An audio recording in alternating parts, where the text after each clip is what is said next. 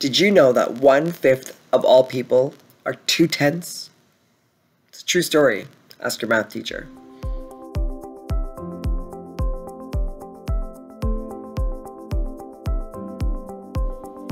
Hi everyone, this is Mr. Senra from Rock Chaplaincy, and here is your morning reflection. So, have you ever heard the saying, you can cut the tension with a knife? I think the purpose of this phrase is to point out that the tension feels so real, it has a physical form that could be cut with a knife. Now, what the cutting implement is doesn't really matter. What matters is what brings about our tension in our lives, and furthermore, how we can cut through it or break through our tension and frustrations.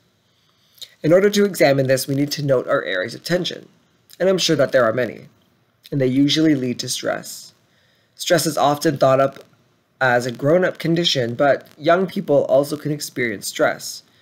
Stress in youth can result from school, homework, friends, family disruptions, changes in our routines, among other situations, just like our global pandemic. Stress can be observed as an obvious physical reaction, such as crying or a headache, or it can be an emotional or behavior reaction, such as worrying or shyness. Reactions to stress can vary throughout our lives, but don't worry, there are several strategies that you can do to help cope with stress.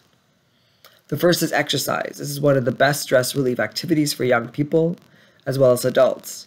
So while things do look different right now, there are lots of things that we can do to be physically active in our own homes.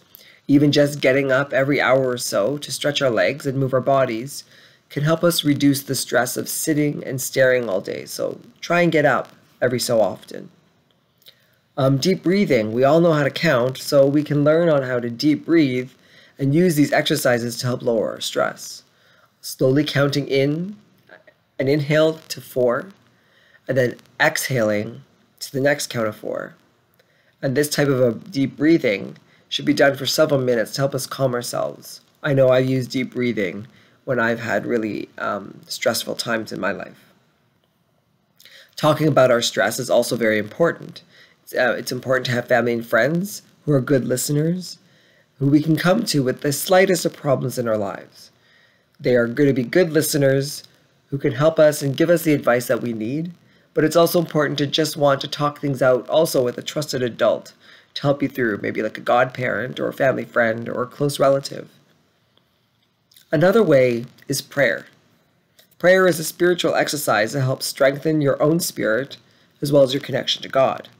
The more you pray, the more intimate your relationship with God will become. It involves more than just asking for help. You can discuss the happenings of your day, you can give thanks to Him for all His divine blessings, and you could ask Him to share His blessings with your family and the whole world. You can even use it as a way to listen to God. St. Paul reminds us to not be anxious about anything, but in everything, by prayer and supplication with thanksgiving, let your requests be made known to God. And the peace of God, which surpasses all understanding, will guard your hearts and your minds in Christ Jesus. I know when I'm stressed or worried, I always take a moment, thank God for my feelings, ask for His guidance. Sometimes even the smallest prayer can make the most impact for us. So as we go through our Tense Thursday today, let us ask God to guide us and give us the strength that we need to endure the tensions in our lives, and find a moment to thank God for these tensions, for through them is how we can truly flourish as children of God. Grant us the grace of patience. Amen. Saint Rock, pray for us. In the name of the Father, and the Son, and the Holy Spirit.